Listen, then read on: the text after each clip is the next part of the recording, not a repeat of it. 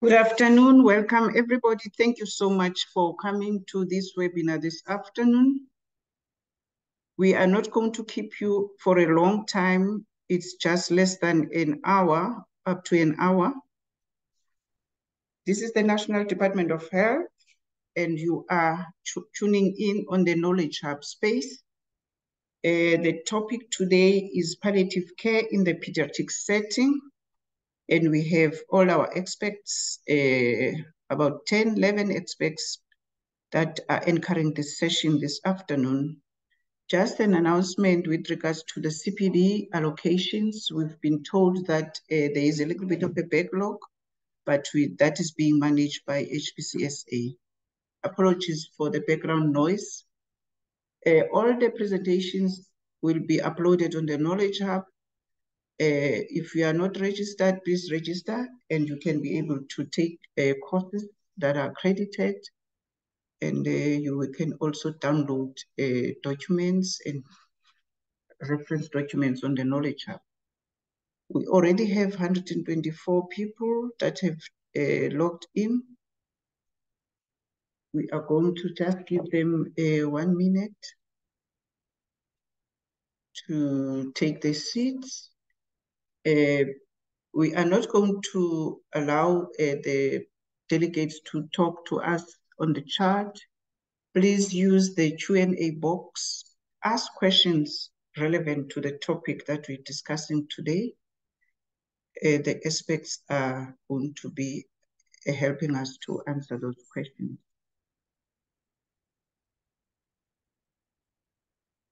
Without any further ado, I will hand over to the chairperson, to Jane, Dr. Jane, to introduce our chairperson for this afternoon, and thereafter she will drive the session. Thank you. Over to you, Jane. Thanks so much, Tabile, and to the Knowledge Hub. I'd like to introduce everyone to our program director for today. Kim McQuilkin is a public health consultant with a master's in public health from University of Cape Town in health policy and system specialization. She has a background in health economics and was a previous member of the Pediatric Hospital Level Expert Review Committee.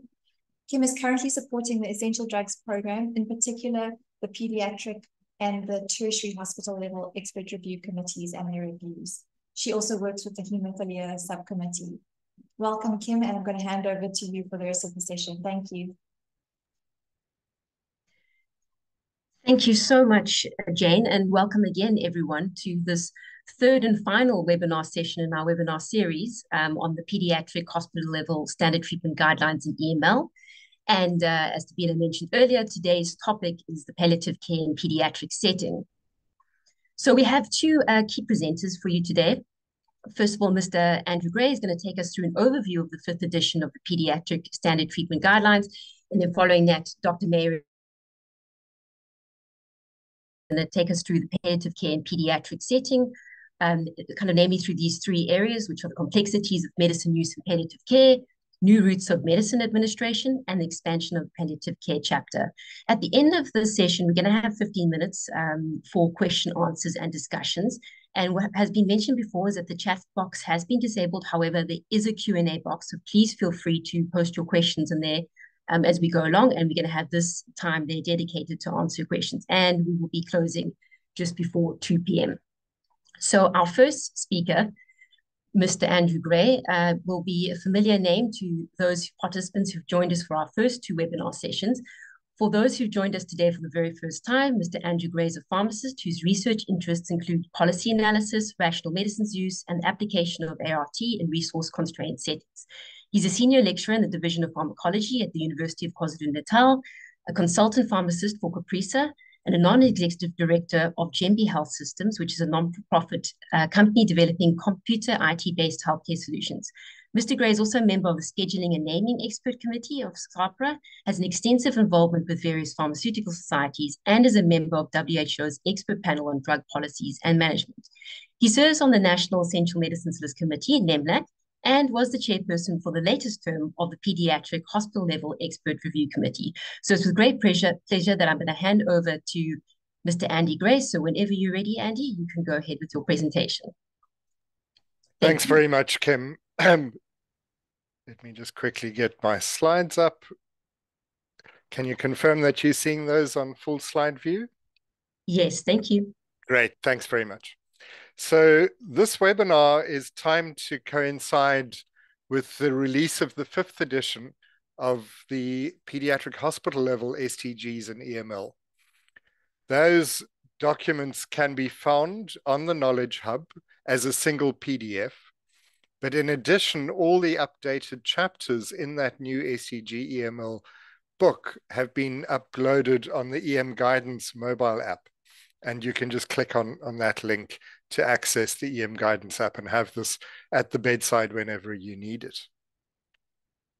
I want to particularly recognize the efforts of the Pediatric Hospital Level ERC, the Expert Review Committee, my Vice Chairperson, Gary Rubinson, Professor Mo Archery, Dr. Anisa Bete, Professor Prakash Jina, Dr. Nilesh Lala, and Dr. Tanya Ruda.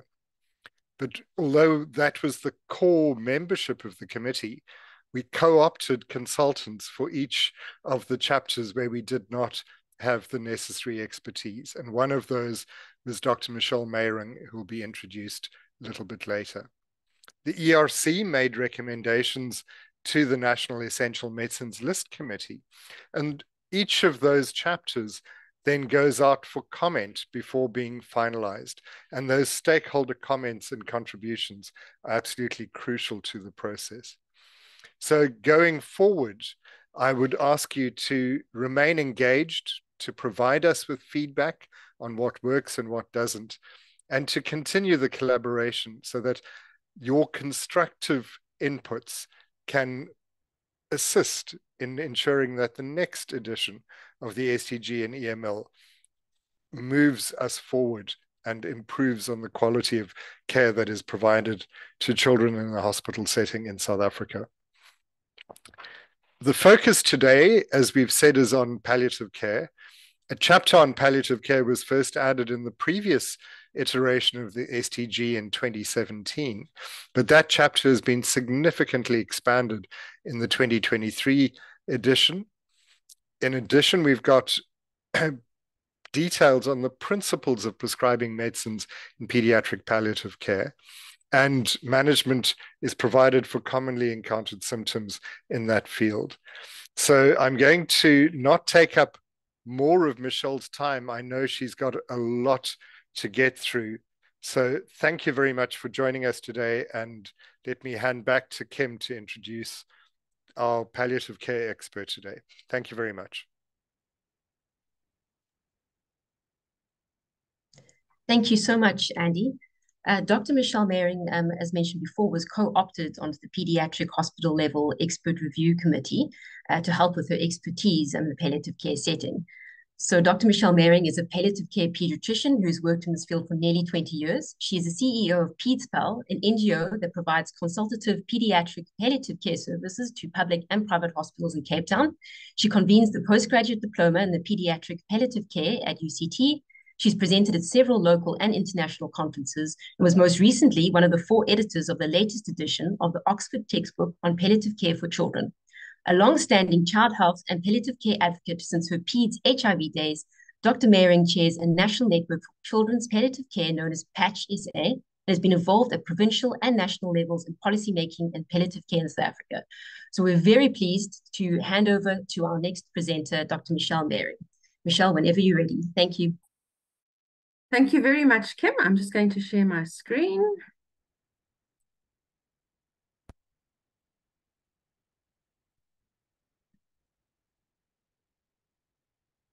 Can you please confirm that you can see my first slide?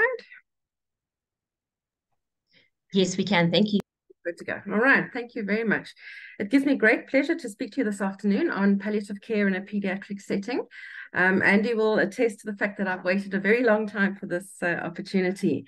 And it's really been amazing to increase the amount of palliative care that we've been able to include in the standard treatment guidelines.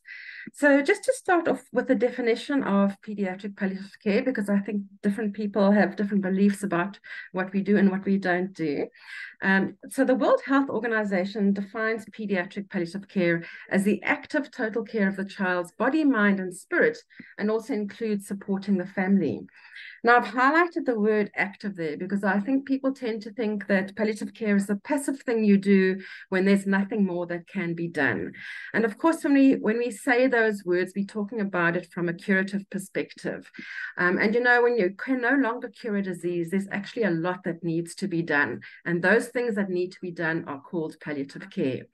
And as you can see, because of the holistic nature of palliative care, we're looking after the child's body and mind and spirit.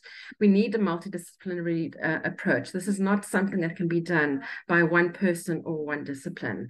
And that team actually also needs to include the family as well as the community. And I think especially if you think about the fact that, you know, children with complex illnesses don't spend their whole lives in hospital. In fact, they spend more time at home, hopefully. That's where we want them to be. So we also need to mobilize support in the community.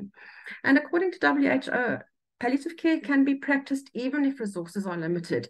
You can't say because we don't have a palliative care team in the hospital, we cannot practice palliative care.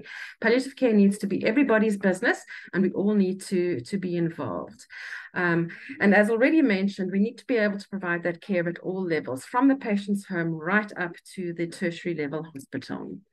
All right, so when it comes to the essential drugs list and the standard treatment guidelines, the main thing that we're obviously focusing on here is really on the relief of suffering.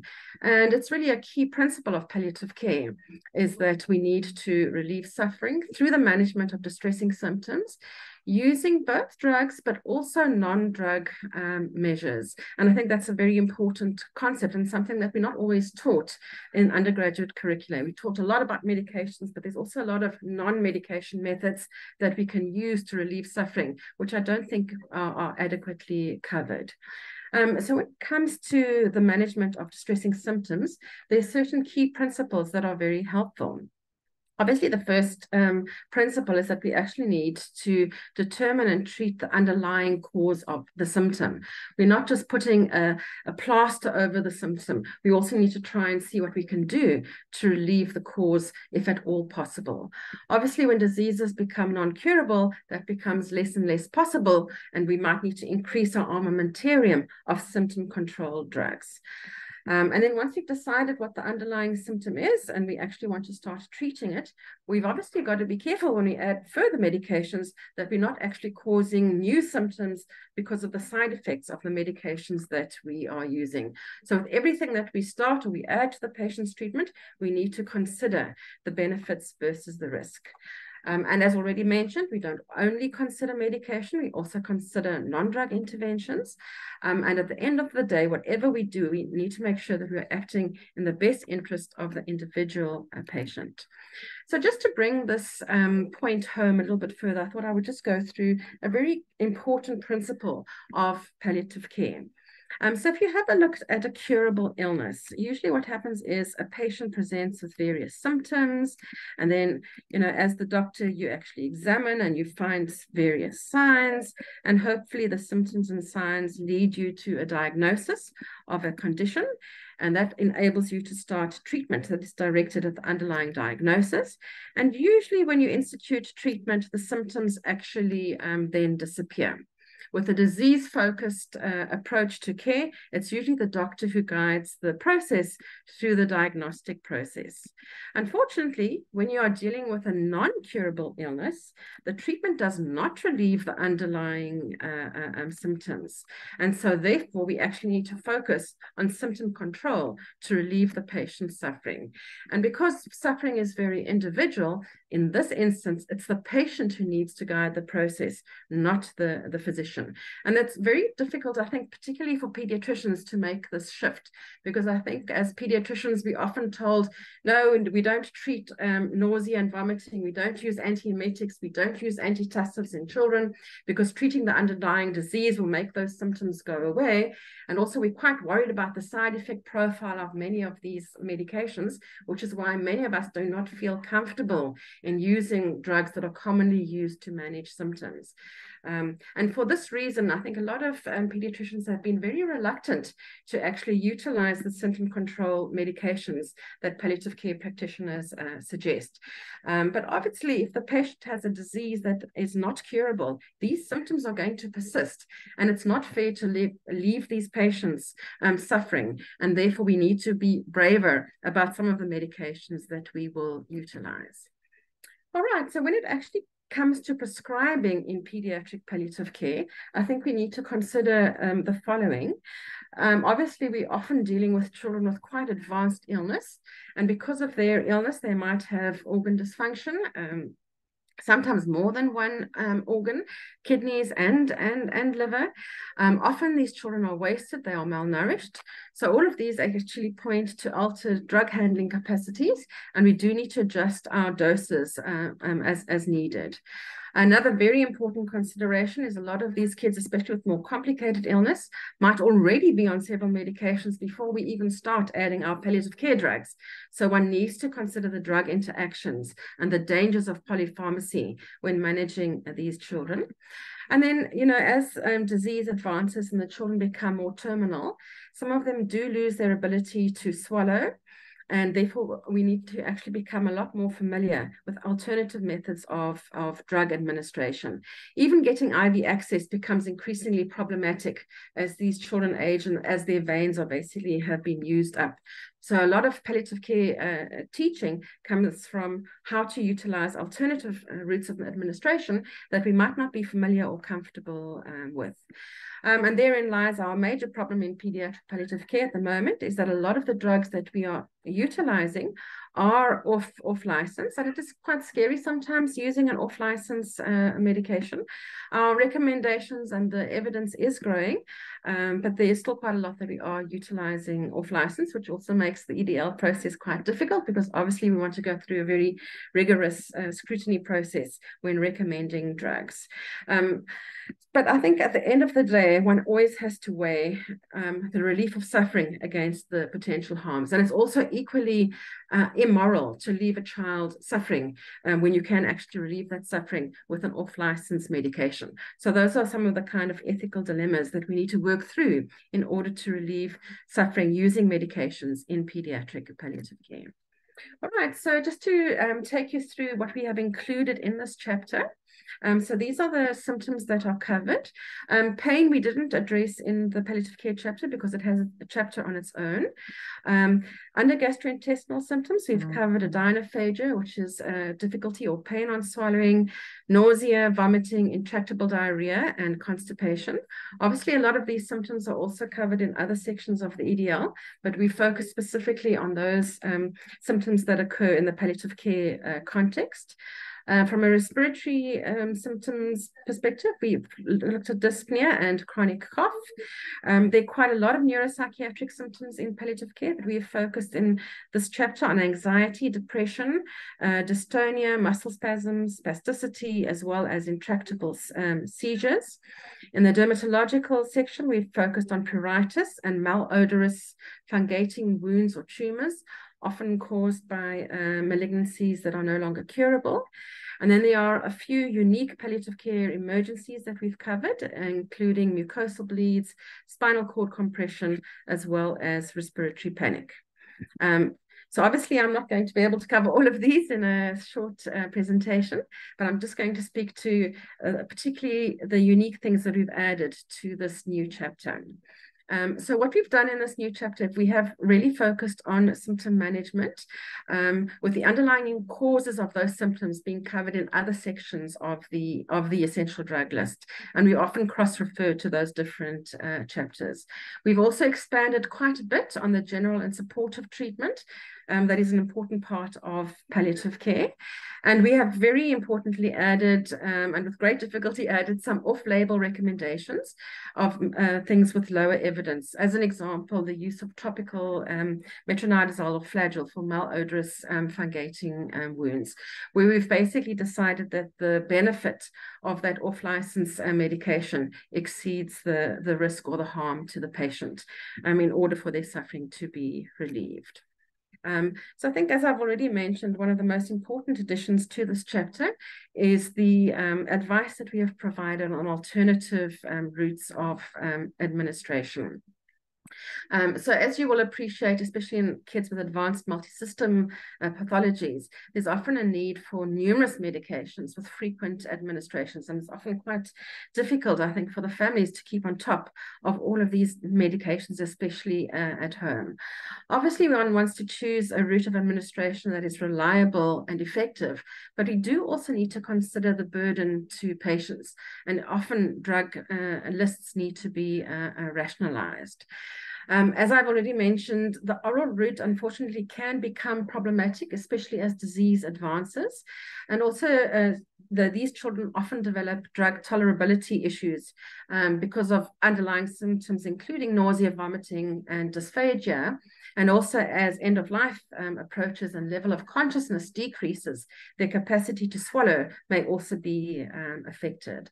As many of you know who work in tertiary level hospitals, often IV access becomes increasingly problematic in this population. They've often exhausted all of their peripheral veins, and sometimes even their central access points have become either thrombosed or infected. There are also quite a limited number of drugs that can be administered transdermally. There are only a few patches that are available, and often, patches are quite expensive. So for that reason, we are advising on 3 new routes that can be utilized to administer drugs in patients who are no longer able to take orally.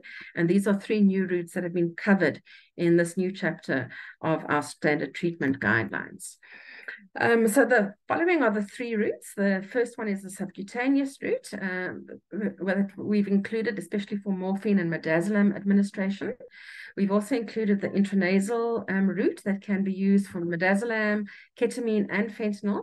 I know that my colleague, Dr. Nisa Batey, covered a lot of this with the pain chapter, but we do also utilize this route in palliative care. And then we do also have the buccal and sublingual routes that can be used for midazolam and fentanyl administration. So I think one of the important take-home messages here is that, when a child enters the end-of-life stage, we really don't want to be pricking and prodding them to try and get a line up, because it really is quite distressing to the family and to the child. And there are other ways of still getting symptom control drugs into the child without having to torture them by trying to gain intravenous access. And we do hope that people will be able to get increasingly comfortable with utilizing these alternative routes. So one of the most important routes that's utilized in palliative care is the subcutaneous route. And the ideal medication for that route are medications that are hydrosoluble with a neutral pH, that also are low viscosity and also low molecular weight. There's quite a lot of evidence in the literature for both morphine and midazolam, and that's the major 2 drugs that we have recommended in the STGs.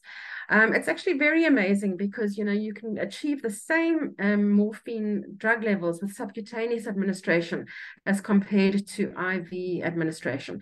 So there's no reason why a patient who is not able to swallow and you're no longer able to get intravenous access to cannot have and enjoy the gold standard of pain control, because you can give morphine subcutaneously. And there's also no reason why any child should need to fit uncontrollably because you do not have IV access. You can also give midazolam subcutaneously. So I think it really is a route that we need to develop increasing comfort in utilizing. So just to go down a little bit more details on the subcutaneous pathway, usually we use a syringe driver or a device that provides delivery of medication over a 24-hour period. One often has to start off the infusion just as with IV infusions with a bit of a bolus. But the size of syringes that we use are smaller than in the ICU setting. 20 ml syringe is the most commonly recommended size, because we also don't want to be transfusing very big volumes of fluid into the subcutaneous space. So our drug concentrations in that syringe do tend to be a lot higher than with our intravenous infusions. And I think one of the unique things in palliative care teaching is that you can actually combine several medications in the same syringe. I know in ICUs we tend to have one syringe driver per medication, but obviously because volume is of a big consideration in the subcutaneous route, we tend to combine medications in the same syringe driver. For that reason, we do need to know which drugs are compatible with other drugs, and you do need to know which drugs you can and cannot mix together in the same syringe driver. All of the drugs that we have mentioned in the STG are actually compatible and can be mixed. We haven't put in any subcutaneous dexamethasone or things that cannot be administered with other drugs into our STG. All right, so obviously when one puts up the subcutaneous syringe driver, you need to select a site. It needs to be an area of the body that has got some subcutaneous fat. Obviously, sometimes this does become a bit problematic in our very wasted, chronically ill children. But the most commonly used sites are at the back, around about the scapula, in the anterior chest wall, in the anterior aspect of the upper arm, the abdominal wall, or the anterior aspect of the thigh. And inserting the needle, we usually use a butterfly needle. It's usually done very similar to the way that one would do a PPD test or a tuberculin test for TB. So you really just put in a bit of EMLA, local anesthetic, wait half an hour, and then insert the needle into the subcutaneous space. And it's one prick rather than trying a million times to get an IV line up. Quite important to choose a site that's not near a joint. You obviously don't want to have any potential obstruction. And obviously the site does need to be accessible so that the nurse or the healthcare worker can actually continue to inspect the site and make sure everything is okay. But also it needs to be in a place where, especially a very young child, is not able to pull it out. So in the younger children, we do tend to choose the back as a site where the child is not able to reach and pull their line out. Sometimes irritation at the site does occur, and there are certain things that you can do to try and minimize site irritation. You can use more dilute preparations, and also instead of working out a volume for 24 hours, you can actually use a more dilute volume and run it over a 12-hour regime and actually change up your 0.9% saline for water to decrease the irritation. You might ask yourself, okay, so do we need new drivers for this route of administration? And actually in hospitals, most of the standard IV infusion pumps can also be used subcutaneously. Obviously in the home setting where the subcutaneous route is very, very helpful because it actually can keep the patient at home. We can't use the big electric ICU syringe drivers. And in those instances, we actually recommend the use of battery operated devices. Many people who worked in hospices before are probably familiar with the Grasby pump. Unfortunately, the Grasby pump is no longer being manufactured, and the T34 has been used as its replacement. In my setting in the Western Cape, it's actually become available and can be ordered. We've mostly been using it for adults. We haven't really had the capacity to do home subcut infusions for children yet. But of course, remember, these are scheduled drugs that we're going to be administered. So whenever a syringe driver is set up at home, there has to be a nurse that goes to that home and does regular visits. And for that reason, it's been quite limited in terms of how many patients we can send home, because we don't have the nurses in the home setting, unfortunately, that can maintain the use of these drivers in the home setting. The next slide is just a short video. It's a British video that just takes you through a little bit of the T34 syringe driver.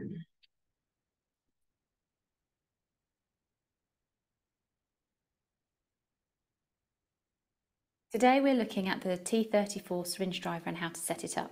Please make sure you look at your local guidelines. The instruction that you need are the buttons on the front of the syringe driver here and the instructions at the side here. This is a computer inside here, so please make sure that you don't drop this or bang it. There are 3 detection points: the barrel clamp arm, the collar and the plunger. To start with, you need to check that the pump is clean and undamaged, that the barrel clamp arm is down, and that you put the battery in.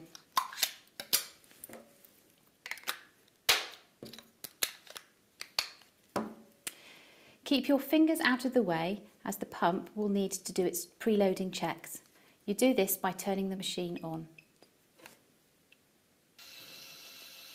The screen will tell you what is happening. Before we go any further, we need to make sure that we've got enough power in the battery to last for the next 24 hours. To do this, you press the information key and watch the instructions on the little window here. So you check the battery level, yes, and it will tell you this battery's got 98%.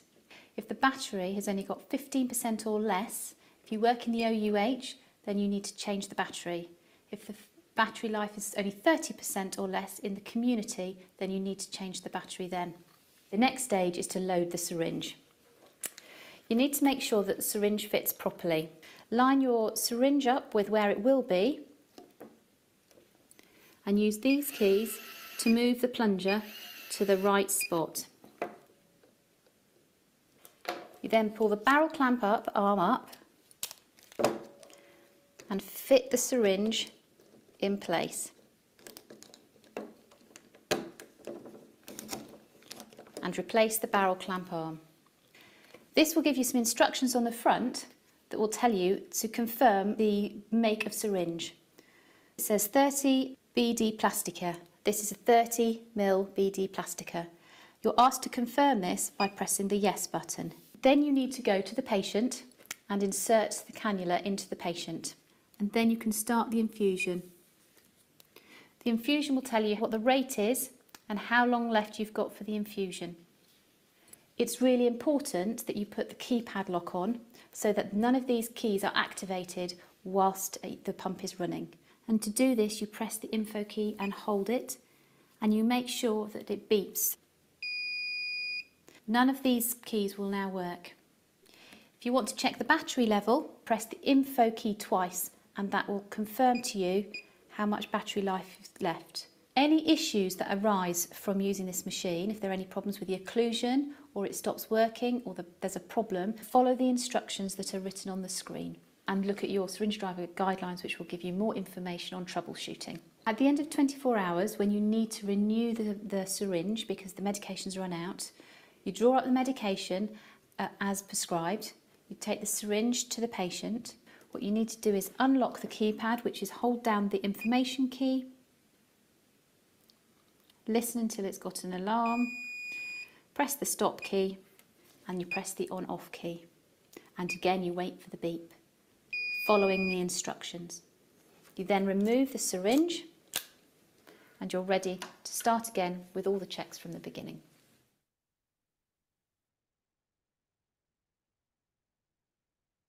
All right, so I'm not recommending that we all go rush out and buy T34 syringe drivers. They are fairly complicated. You do need to know how to use it, but I just wanted to present that to show an option for actually managing quite complex patients at home. A dream one day. All right, the other routes that we have covered in this new STG are the intranasal as well as the buccal route. So the ideal use for intranasal medication, especially in palliative care, is actually for the management of breakthrough symptoms, so especially things like seizures or pain. What's nice about the intranasal route is that actually because of the rich vasculature of the nasal mucosa, our drugs actually can have rapid effect after administration, and actually the same peaks are achieved following intravenous administration. It's usually quite painless. It's a bit uncomfortable. Children don't like stuff being squirted up their nose, but it is very inexpensive and it's actually easy to deliver. And actually a mom could be taught how to use this at home. And obviously it's also very useful in a child who doesn't have IV access. Using medication intranasally, although you've got to buy a mucosal atomizing device, that costs about 40 Rand each, can actually save you on intravenous resources. It's more efficient to use. It's obviously more rapid. It's so much quicker to stick up something up the nose than actually drip a child. And it actually provides a higher patient and provider satisfaction because of how quick and effective it is. And because it avoids first-pass drug metabolism, there's also a higher bioavailability of drugs that are administered intranasally. So we do commonly use midazolam for breakthrough seizures, or fentanyl for breakthrough pain in palliative care patients who are not able to swallow. So basically, when you utilize an intranasal drug, you've obviously, once again, like with the subcutaneous route, you use this very small, the smallest possible volume. What one can do if the volume is quite high is you can actually break the volume up into two, and you can actually use both nostrils, giving half the drug in the one nostril and the other half in the other. And then obviously using the mucosal atomizing device that makes a fine spray increases the amount of drug that can be absorbed. Obviously, you've got to make sure that the nasal passages are clear, make sure there's no blood or mucus that's actually going to inhibit medication absorption. And also very important to know that adverse events with the intranasal route of administration are actually quite rare. The most common side effect is actually a little bit of nasal burning or irritation, often seen with midazolam. But apart from that, it's actually a very safe route of administering drugs, especially for breakthrough symptoms. And the buccal or sublingual routes are also two routes that can be utilized. With the buccal route, we are placing drug between the gum and the cheek. And with the sublingual route, we're actually placing drugs underneath the tongue. Obviously, the difficulties with these routes are particularly in a patient that's got a clenched jaw or a patient that's fitting. So we obviously would not utilize that route in those instances. Similar to the intranasal route, obviously absorption is very fast through the rich vasculature of the oral mucosa. Once again, we bypass first-pass metabolism, so we have a higher bioavailability. And we can also continue to administer drugs in a child who's no longer able to swallow. Just some cautions. Obviously, if there is mucositis or other causes of oral irritation, it's not a good idea to use this route. And also, very importantly, after the patient has had a sublingual or a buccal dose, should not allow them to drink, chew, or swallow until the medication has had time to be absorbed. Otherwise, obviously, it's going to be absorbed by the food and then swallowed down into the stomach. But once again, a very efficient route. Especially for breakthrough pain, we sometimes use sublingual clonidine and also fentanyl and midazolam for pain and seizures, respectively. So another very useful route if you have a child who's no longer able to swallow. There's obviously really just touched on the tip of the iceberg when it comes to managing children requiring palliative care. So I have provided some further information. If you go to the Paeds SA website, that's the South African Children's Palliative Care Network, we have a whole online Paeds Academy. There are 12 courses that are available online. They range from being completely free to, I think our most expensive course is 450 Rand. And there's a lot of interactive courses that you can do, right from just a basic introduction to palliative care through to the symptom control, end of life topics, as well as many psychosocial topics, including the support of grief and bereavement. For those of you who are interested in studying even further, I do convene the postgraduate diploma in pediatric palliative care at UCT, and we're actually busy enrolling for next year. The portal closes on the 30th of September, so if you would like to study with us next year, please do sign up. And the other very important resource is the Association of Paediatric Palliative Medicine, which is based in the UK, releases a pharmacopedia. And really, this is the world's best resource when it comes to finding the doses for palliative care medication in the world. It's updated every 2 to 3 years. The next edition is actually currently being updated. But if you go to that link, you can actually find that pharmacopedia. And a lot of the drug doses that are in the STGs actually do come from that that pharmacopoeia, because of a lot of the medications being off license, it's actually quite tricky to find the dosage for certain drugs, which is why this pharmacopoeia is a very, very helpful resource. So that's the end of my presentation, and I welcome any questions at this point. Thank you so much, Michelle. We have a few questions. So first of all, I think, yeah, someone's, just in case people missed it earlier, there's a question about, can we use intravenous midazolam intranasally? Yes, sorry, thank you for that question. It's the same intravenous preparations that are used in either of those routes, the subcutaneous route, the intranasal, and the buccal route. Yeah. Perfect, thanks. And then we have a question, in resource-constrained environments, is it still possible to achieve appropriate comfort? And are there important considerations in these types of settings? Yeah, that's a very, very broad question. And I want to draw your attention to the fact that WHO says that palliative care can and should be practiced in resource-limited settings.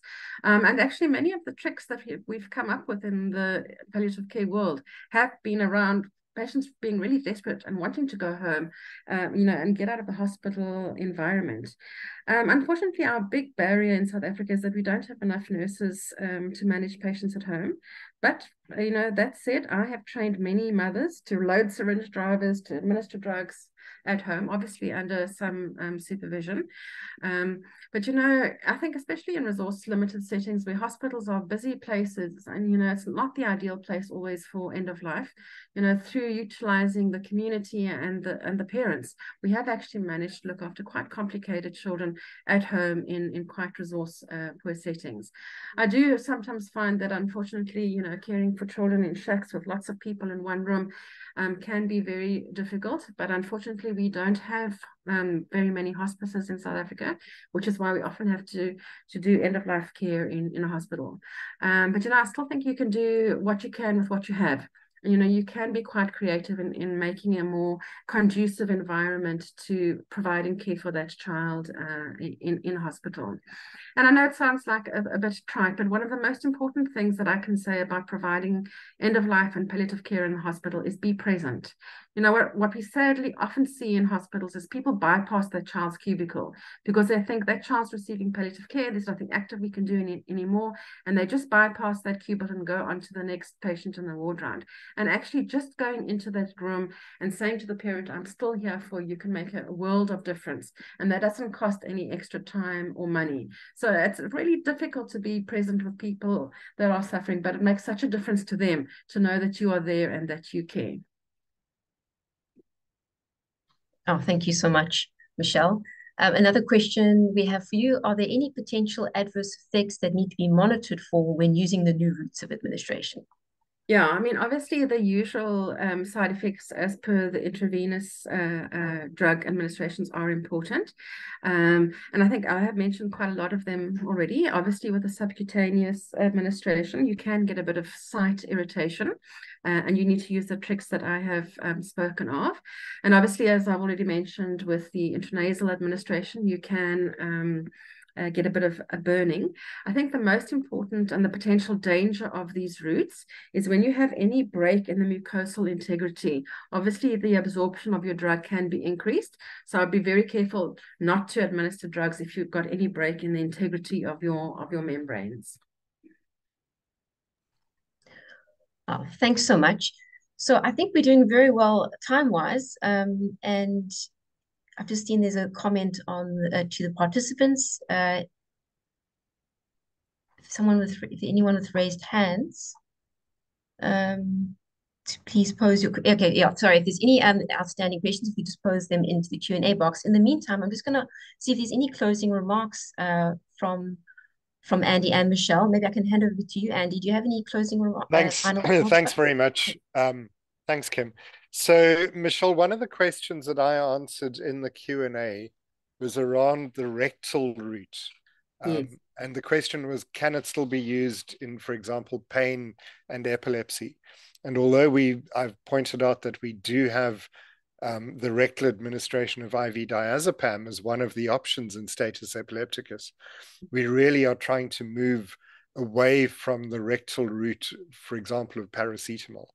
Mm-hmm. Do you want to give some idea of ongoing, not just in hospital where you might use IV paracetamol, but ongoing use of the rectal route for pain in an ambulatory care setting?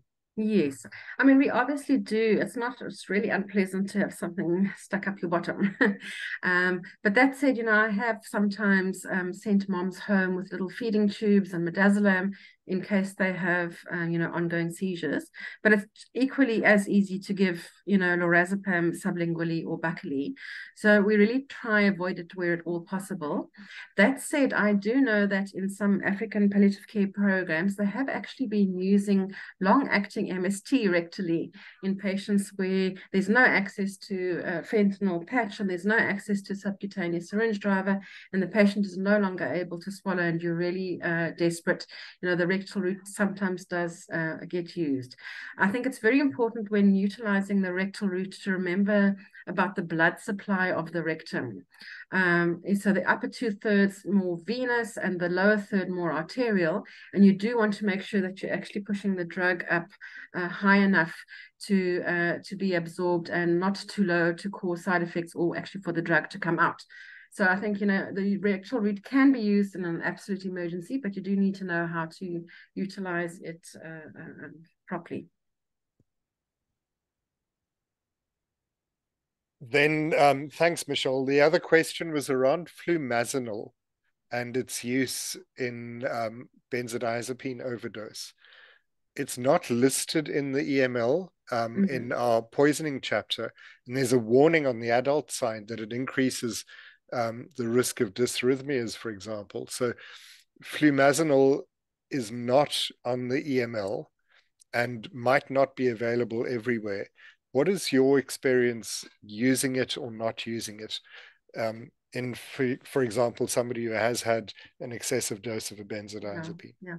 I must say, in 20 years of palliative care practice, I have hardly ever had to reverse any of my drugs. I think I've used naloxone maybe twice, and I've never needed to use flumazenil because we tend to be more careful with our dosing.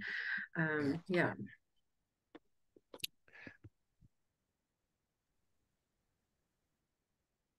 Thanks, Kim. Any further questions coming from the Q&A? I did see one that you answered, which was about how long can you leave a subcut line in?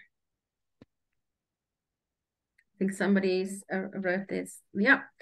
And I must say that we've actually experienced that the subcutaneous lines sometimes last longer than the intravenous lines. I think the longest I've ever left a subcut line in for has been about 10 to 12 days. Obviously, one needs to rotate your site if your site has become inflamed.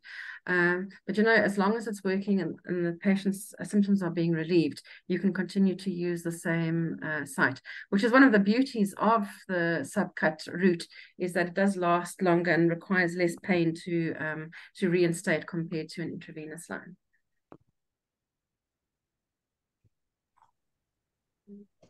Thank you so much, Michelle. So there's a question that's just come through. What are your thoughts about sublingual atropine for children with sialorrhea? Yes. So that is definitely in the current STG, and it's an absolute game changer. So we basically use the atropine eye drops. The ophthalmologists get really cross with us because we repleted the stores at Red Cross once. But in our kiddies with CP or our children that are not able to swallow and that are drooling excessively, you place 1 to 2 drops sublingually every 6 hours underneath their tongue or in the buccal space, and it really dries up their secretions quite nicely. There is unfortunately tolerance that develops to sublingual atropine. So unfortunately, after using it for a prolonged period of time, it may no longer be efficacious. One word of caution: the systemic absorption of the sublingual atropine isn't enough to cause any cardiovascular side effects, but we do sometimes see pupillary dilatation. So do be wary of it in ventilated patients where you're trying to follow up on their neurology, that sometimes the sublingual atropine can cause dilated pupils. In other countries, they do actually have scopolamine patches that they can use, especially when you've developed tolerance to sublingual atropine, but we don't have them available in South Africa, and they're also not on our EDL, but very, very useful adjunct for patients with excessive secretions, but also, you know, we commonly use it in managing pneumonias at the end of life. Oh, fantastic. Thanks for answering that question. So I think we have no more questions coming through the Q&A. So I just want to ask Michelle if you've got any final comments from your side. Yeah, I mean, I think I just want to say to people, I think it's quite scary when you see these new routes and, you know, medications being used in ways that you might not be familiar with or not comfortable with. And, you know, obviously, one does always need to weigh the risks versus the harm of it. But I think too many of us have seen too many patients suffering unnecessarily. So I just want to encourage you to be brave. And please do join the Patch South Africa community, which will actually help you to increase your courage. And if you are struggling to manage any patients, you're welcome to pop a question on our Patch SA WhatsApp group, and we happy to also link you up with a palliative care provider in your area. Thank you so much to you, and for a wonderful presentation. Since this is the last of the three in the webinar series, perhaps Andy, if you got any final remarks from yourself. Thanks very much, Kim, and thank you to everyone who's joined. We've had nearly 280 people participating in today's webinar, and I think it illustrates what interest there is, not only in CPD and the points that you might need, but in getting access to updated information. These are painstakingly evidence-based guidelines, and we've tried wherever possible to show where the evidence has come from. Where we've added new medicines for pediatric use, those medicine reviews have also been made available through the Essential Drugs Program. But if there is anything that you spot in any of these STGs that you feel is problematic or that you are battling to interpret, please let us know, and we will endeavor to make the necessary changes and to update them and ensure that accurate information gets to everyone. And a thank you once more to the Knowledge Hub, but also to the entire Essential Drugs Program staff in Pretoria who have supported this entire process from beginning to end. Thank you very much. Thank you so much, Andy. Thank you for your guidance as chairperson of this previous iteration of the standard treatment guidelines. And thanks to everyone for attending this webinar. Thank you to all the participants. There's the link again for post-webinar survey. And please, if you have any inquiries about this webinar, please feel free to email the EDP email address there, saedp@health.gov.za. The session has been recorded and all presentations will be shared on the Knowledge Hub. So ending a little bit early before 2 p.m. Thank you, everyone, and I hope you have a pleasant day. Thank you. Bye.